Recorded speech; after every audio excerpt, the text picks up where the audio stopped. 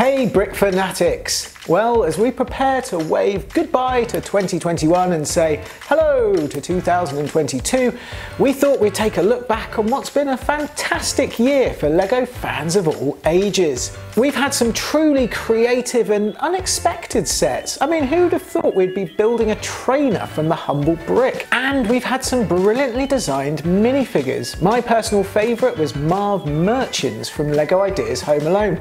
Now, how many of you out there knew that that was his actual surname? It feels like the LEGO portfolio has been expanded beyond what any of us thought was possible, thanks to some extraordinary sets tapping into cult TV shows, uber popular gaming franchises, and iconic brands delivering us everything we could have hoped for and more. But let's not kid ourselves, 2021 hasn't been without its hiccups, as we'll find out in this video. So sit back, relax, make yourself comfortable as we take a look back at everything LEGO had to offer in 2021. 2021 was a big year for the LEGO Group, both figuratively speaking. It recorded its highest ever profits in the first half of the year, seeing an increase of 140%. That's roughly £763 million. Ka-ching! But also literally, delivering fans not one, not two, but three of the largest LEGO sets of all time. The awesomely impressive UCS 8080, the gargantuan Titanic, and the largest of them all, the beautiful art piece that is the world map. And yes, it does count as a large LEGO set, regardless of the pieces within. Not only that, but 2021 played host to LEGO Marvel's largest set of all time, the Daily Bugle, and LEGO Ideas' largest set of all time, Home Alone. It really felt like the LEGO Group's mission statement for this year was go big, go bigger, go biggest. But as we found out when we interviewed LEGO for Adults head of product Jen Cruz, that wasn't quite the case. I think it's really that it has happened organically. So basically when we together with the designers think about what kind of experience do we want to create, so we don't think immediately in terms of, oh, this needs to be a big set or a small set. We think about what are the passion areas that adults would be interested in, and then what is the best expression of that.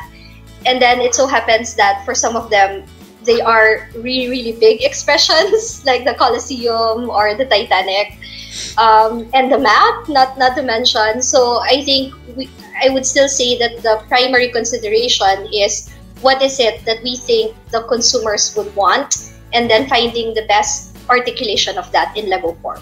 This is an ethos that not only applies to the LEGO Group's own designs, but also extends out into the LEGO Ideas range. Fan designer Alex Storozuk's Home Alone set is not only widely praised across the board, but it's also the largest LEGO Ideas set of all time. And design manager Sam Johnson and designer Antika Brakanov talked us through what it was like creating such a mammoth set. Yeah, but you have to have the whole thing, because you've got one shot to do it, right? Potentially. You know, we're not going to make a second McAllister house. What's the point of that? So let's put everything into one awesome giant set. And yeah, it's been really crazy, really cool. No matter what the idea is, it's always whatever the fans voted for. You want to make, you know, the best possible set, because you're taking someone else's idea and you're trying to understand what they had in mind when they made that, and you're trying to, you know, take that thought and then make the set, you know, just put it in a box and make it even better if you can, and translate their idea into your own.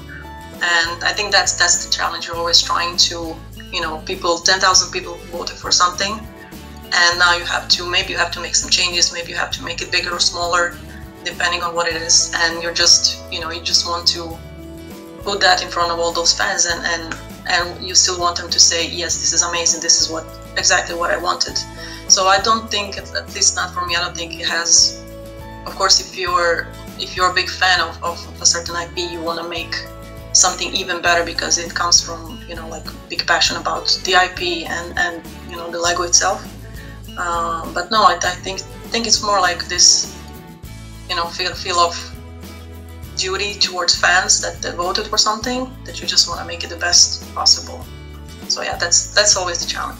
You think about a set that might be $300-400, it's a totally different experience to designing a set that's maybe got 100 bricks in it, you know. So, you know, you have to, when you have a set that's really small, every brick counts, you know, every brick has to be visible pretty much and has to serve a purpose, whereas, you know, you can have a lot of cool structural details or building experiences, you know, making fun things, and when you go bigger. Larger Lego sets means more time building, more amazing techniques to discover, more creative part usage, and more shelf space to find. Not always the easiest thing to do. But this year it didn't just feel like Lego went big, it also felt like this was the year that Lego grew up. 2021 has been the first full year for the newly rebranded Lego for Adults, having initially started in May of 2020, and by now we've all become rather well accustomed to the minimalist black packaging.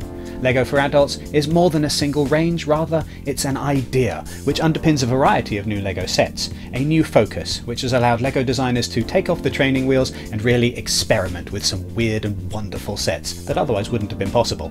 Said Jen Cruz, "It has really expanded our playing field, because by simply looking at it from the perspective of what are the things that adults are interested in, then that kind of expanded our area of exploration, because then we were able to get into the territory of, let's say, display, like purely displayability, displayable items, right? Like within the space of art and deco that maybe otherwise won't be a key priority for kids. So they would, of course, be very much in the role-playing and the story and the playability aspect, whereas adults really focus a lot on the displayability." Sam Johnson agrees, saying, The 18 plus, you know, new redesign of Lego for adults has really been successful for design, is because now we have the opportunity to try all kinds of weird things that we pretty much did for fun to put on people's desks as a joke.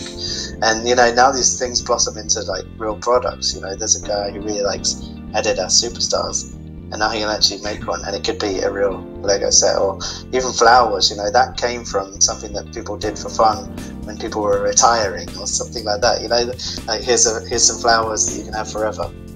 And that's the premise behind that whole product. And, you know, so it gives us this opportunity to try out new ways to present products and new ways to present Lego that maybe has never been done before. You know, the blacksmith, we would never have done that set if this was a play theme, you know, if this was a standard knight's play theme. Because it's so detailed, it's super cool, but it just gave us that opportunity to maybe inspire people to make their whole village that goes with it. Yeah, so that's what I really love about this new 18 plus style, is that you know, new ways to communicate, new building experiences, you know, and yeah, new ways to interpret IPs. The rise of Lego for Adults has allowed a lot of older Lego fans to either rekindle their love for these wonderful plastic bricks or finally feel comfortable expressing that love publicly. A wider variety of Lego sets aimed at grown-ups has meant that the Lego fan base is more diverse now than ever, and that can only be a good thing. In fact, 2021 saw a deliberate push by the Lego Group to include more diverse characters and themes within their sets.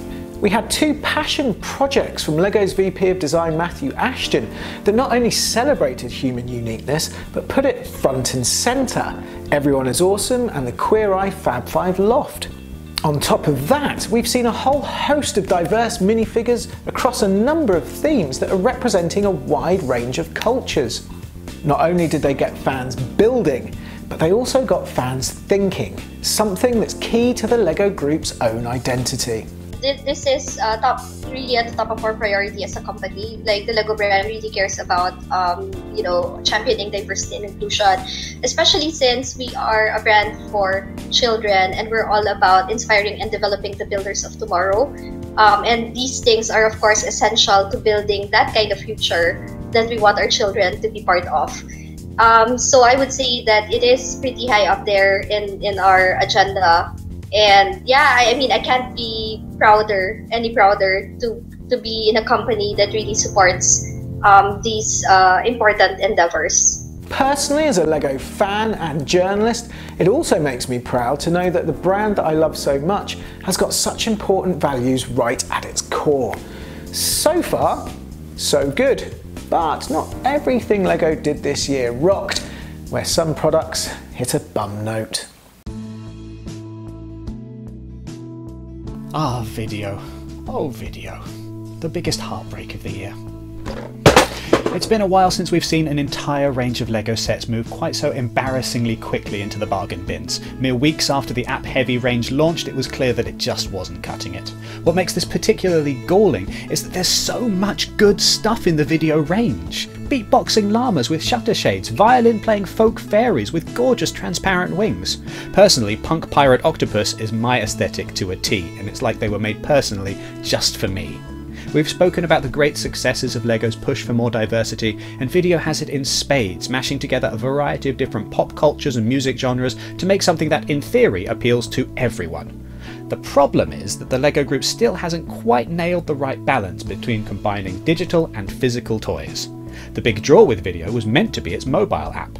LEGO fans can build a music video out of printed 2x2 tiles which can be read by a dedicated AR app, bringing the minifigures to life. This follows in the footsteps of LEGO Dimensions, Hidden Side and LEGO Super Mario in combining LEGO with video games. The logic here is that kids today can't get off their tablets, so LEGO can convince them to play video games while also being creative in a physical space. VIDIYO's initial wave of sets, though, struggles with balance. There's not a lot of actual LEGO with these LEGO sets, it's just a big plastic carry case for a single minifigure. The majority of the fun is meant to come from the app, which is too far removed from the actual LEGO experience. What's more, these things are expensive. Nearly £20 for a plastic box and a single minifigure? That's a hard sell no matter how gorgeous the minifigure may be. The good news is that the next wave of VIDIYO sets are substantially more meaty, and the LEGO Group has promised that the range will be re-evaluated and given another chance in 2022. Besides, it's clear that there is a place for these kinds of app-augmented LEGO sets. Just look at the success of the Super Mario range. Perhaps the moral here is that if you really must make a physical-digital LEGO hybrid, it helps if you have a really strong IP to get the ball rolling. Licensed IPs have always been a successful formula for LEGO sets, and LEGO Star Wars, LEGO Marvel and LEGO Harry Potter all released some incredible and popular sets this year.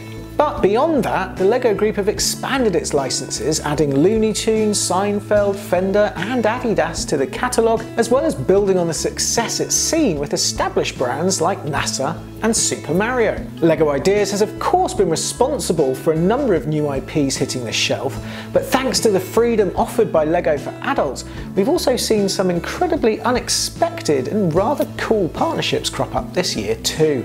And the first thing that came to my mind was now we can take more advantage of the IP content that we use and communicate stories in a more detailed way.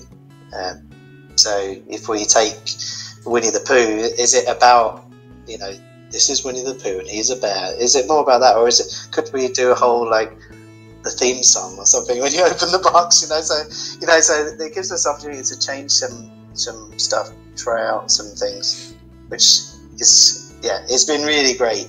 But it has, I think I would say in a positive way, affected the way that we design LEGO sets, because now it's not just about make a set, stick a plaque on it, you know, make a replica of something. Like, why are we making that replica? Like, what's the important thing about making that thing?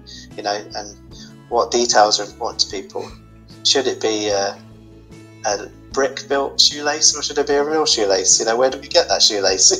You know, so it's questions like that where you can ask really a lot of cool questions and deliver something totally unique to people that they didn't even expect. And of course, there are some formulas, right? We're always going to do cars, we're always going to do, you know, houses and all this kind of thing. But you know, what can we do to bring them to life? We can do it in a unique way every time. And working in partnership with well-established brands means more authenticity, endorsed by the very company that LEGO are trying to recreate, the Fender Stratocaster being a perfect example. You know, LEGO's never worked with Fender before, and they were a really cool partner to work with. You know, a consumer goods company working with a consumer goods company, being able to share assets was really cool. You know, they even made our LEGO guitar as a real guitar, so that was pretty awesome. So all in all, it's been a fabulous year for LEGO, something which has made an otherwise turbulent 12 months a little easier to bear for all of us. We've seen the types of LEGO sets available expand greatly, often literally, with larger sets, more varied intellectual properties and greater diversity, both in terms of representation within LEGO sets and in terms of the LEGO fanbase as a whole. Sure, not everything has gone smoothly this year, but all in all it's been a good year to be a LEGO fan. The only question left is, how will the LEGO Group top 2021?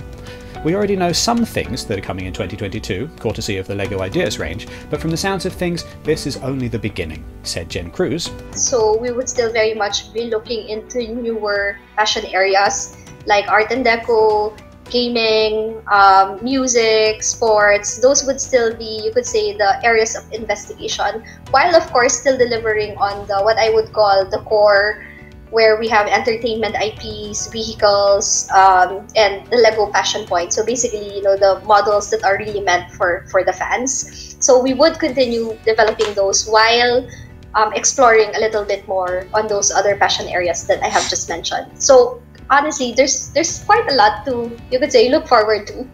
Whatever we see in the coming months, one thing is certain, it is going to be a lot of fun.